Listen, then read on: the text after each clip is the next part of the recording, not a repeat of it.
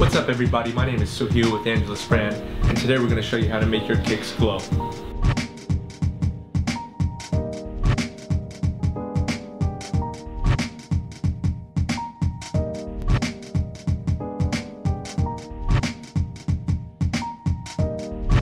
What's up guys, we're back today. In today's tutorial we're going to show you guys how to make a pair of custom sneakers here glow.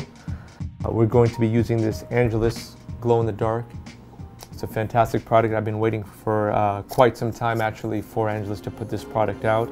It's a translucent style paint, and today I'll give you guys hopefully some great tips to show you guys how to make your shoes glow with this product right here. Angelus has perfected a glow in the dark that is flexible.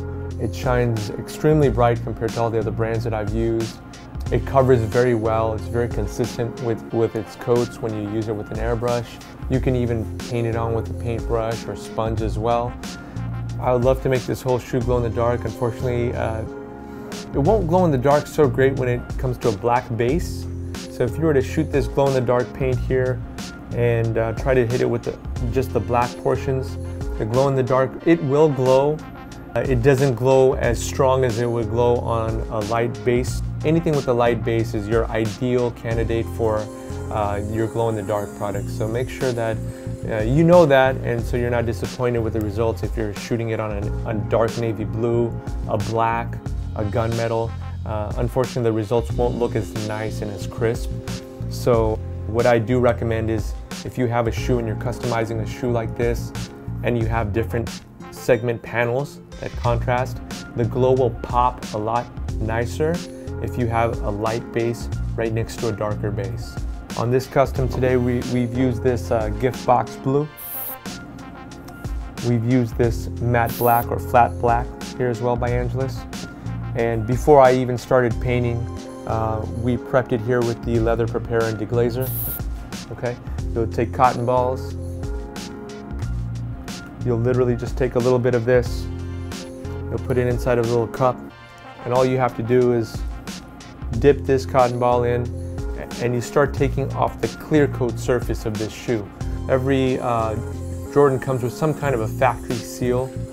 You need to take that factory paint off of there. It's just a real, it's a clear coat, so you can't even see it, except for when you use a cotton ball. You dip it in the leather preparer and deglazer, and you start to see the residue come off on the cotton ball. So make sure when you're doing that, you're using a lot of cotton balls to continuously make sure you're not just moving around the clear coat. So that's a basic step before you even start painting anything, okay? We've gotten the bottom taped up now at this point. We've used the preparer and deglazer, and we've already cleaned off the entire surface of this shoe. The first thing we're gonna do is we're gonna load this with our gift box blue, okay?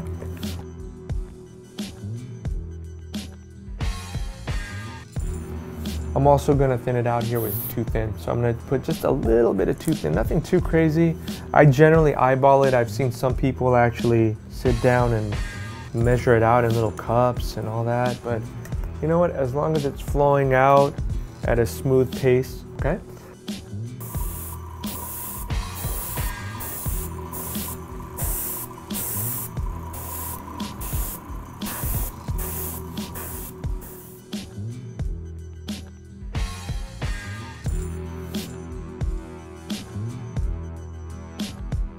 One thing I'm going to add on the last coat, this is also by Angelus, it's called duller.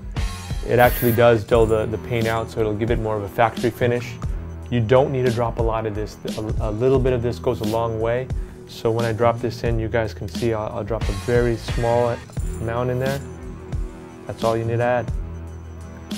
That's it, okay? Don't put too much in, because if you put too much duller in to your paint, it can actually affect the properties of adhesion.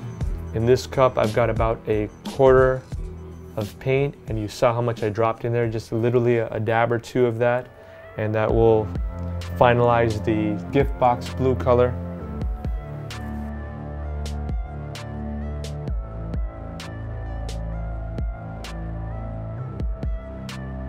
Now let's get to the fun stuff.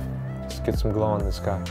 Today I have a 0.35 millimeter airbrush. The recommended is at least 0.5. What I will try to do is I'll shake it up like I usually do with all my other paints, and I'll drop a little bit in. If for some reason I don't see it spraying from my airbrush, then I know that I need to thin this paint out. But let's see. It's flowing pretty smooth, so I might actually be able to shoot this without it even putting any too thin in there. All right, sealed it nice and tight, box it up, put it away if you don't need it. When you're not using this glow in the dark, I highly recommend you leave it in the box and we put it in room temperature. You don't want it to be in an environment that's too hot because it tends to kind of dry out on the bottoms. Also, I say to leave it in the box because you want to keep the glow-in-the-dark properties to its maximum potential, and the best way to do that is to leave it in the dark, so that way it's not charging and then, you know, dying out in power and then charging again continuously. You want to only use it when it needs to be used, so I caution you guys to leave it in the box for sure.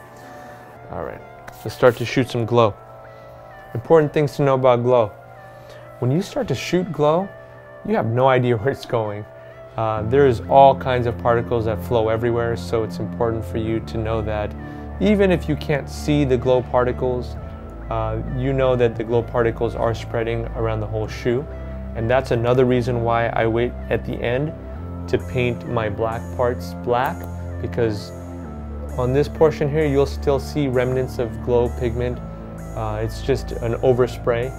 But when you hit it with the black on top, that will disappear. All right, so let's get started. I'm going to test this out, make sure that it's spreading okay. And from my air gun, I could see that it is spreading. So I'm going to continue to go with it. You know, it's a little bit easier to paint this actually in a darker environment. And if you paint it in a darker environment, you know, hit the lights on every, you know, couple of minutes just to see where you're at. It lays out a map for you. If you hit the shoe with the black light, then you can find the particular spots that are still blotchy, and then you're able to actually remedy those spots by just shooting the glow out on it.